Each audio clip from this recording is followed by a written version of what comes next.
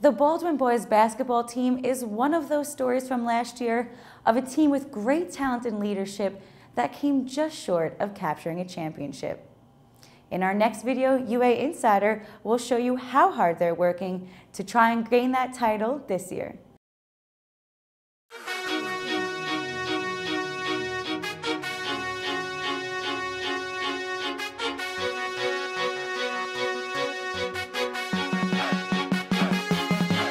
Our best offense is our defense.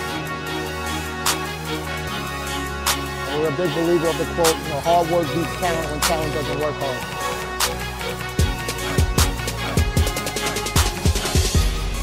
This is my 10th year coaching the boys varsity basketball team. My first year in '99, I coached the girls. It's been special to me because I went to Baldwin High School. He's a great coach. He pushes us really hard. He knows that we're a special team, and he looks forward to us having a great season.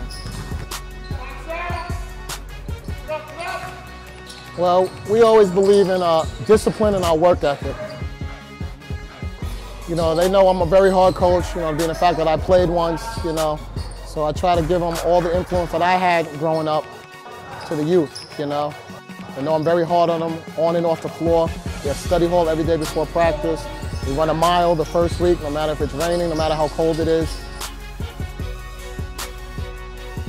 He always says he's screaming out our jersey, not us, so we try to take it personal, so we get over it, move on, and make up for it on defense.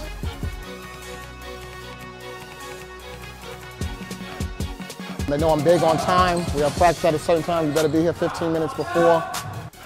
And I believe in hard work. I believe we play how we practice, and we practice hard every day. I'm not a big believer of taking a day off because I feel like we pick up bad habits. Work hard, like Coach said at practice. Hard work beats talent when talent's not working hard. So that's our motto the whole year. That's what's going to get us to this championship and get it done. Well, we put in a lot of effort because we can't slack.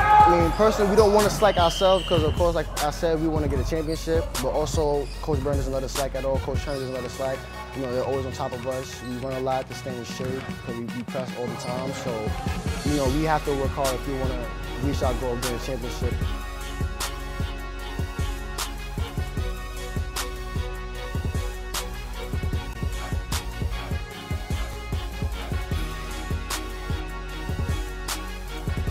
We were a very successful team last year. We lost in the championship against Uniondale. I feel like we worked really hard, but we came short at the end. This year, I feel like this team we could go to states and we just got to get the job done. I feel confident with this team that I have. I've been playing with these boys for years, so I feel confident. If this is our year, which I think it is, I'm excited.